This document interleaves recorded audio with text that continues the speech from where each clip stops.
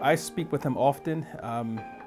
He's always in the community, trying to find out how he can make it better, meeting with people in the community, business people. That lets us know as a community resident that he has our best interests in mind. He and I consider friends. We have close ties, me being what I consider a community leader. We work on many things in the community, and it's just my go-to guy who's very reliable. Well, Charles has the educational background, the experience, honesty, integrity. He has a great passion for helping people. And you can see it in his job, and when he comes to community meetings, he's very personable.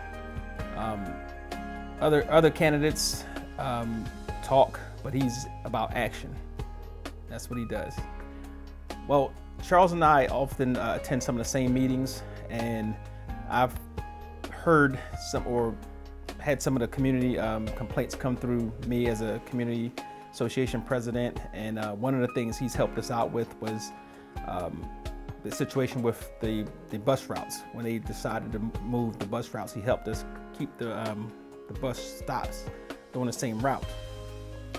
Well, if you want to vote for somebody who's actually have a track record of getting things done, then Charles is the guy.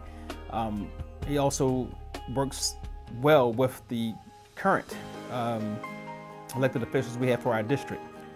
Well, I'm currently president of the Lockhearn Improvement Association, so many times when we have our community residents have complaints about certain things and they want to get certain things done, that's my go-to guy.